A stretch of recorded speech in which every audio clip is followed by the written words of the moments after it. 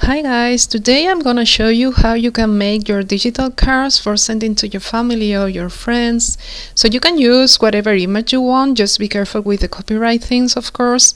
Another option is that I made the digital images every month, so you can go to my website, my blog, Rueda de Colores WordPress, and then you have a monthly post with a wallpaper with a calendar for you, and also the same image without the calendar in order you to use it as you want, just for personal use, of course.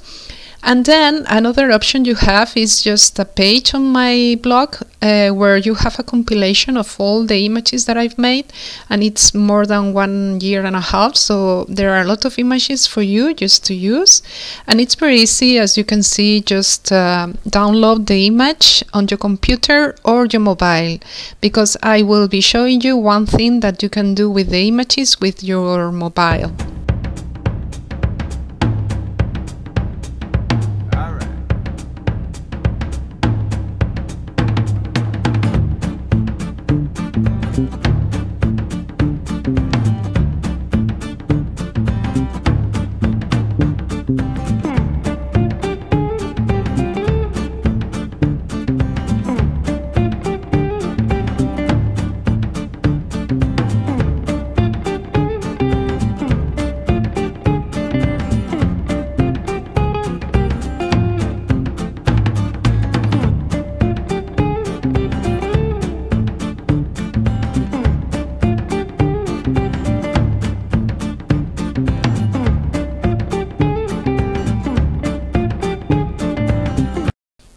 So you can do exactly the same in your mobile, because for me it's easier to record the screen in my computer. That's why I use my computer.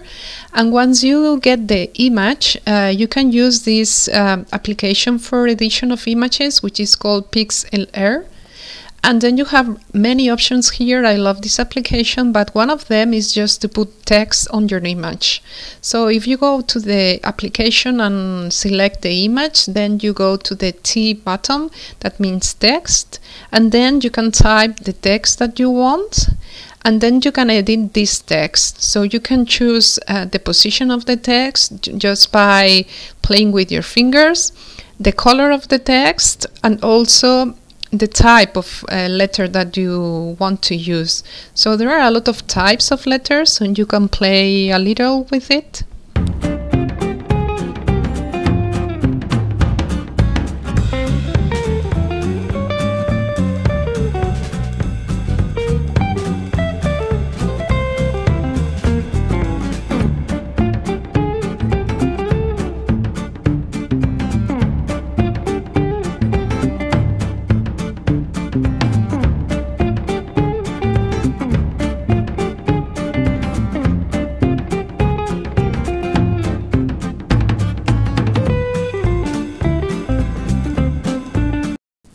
So once you get the type of letter that you want, and as you can see, you can play with the position of it, then you just click on the check button, and you have to be very sure because it's not reversible.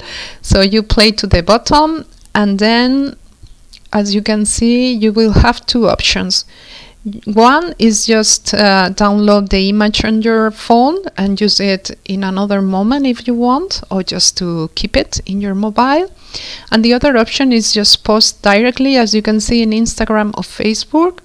And also you have more options, that is, for example, to send it by email, or as I am normally use, is WhatsApp. So here you have your digital card. I hope you like it. I hope you try it. Tell me in the comments if you do it, and you can subscribe to my channel and give me a thumbs up, and see you next time. Bye.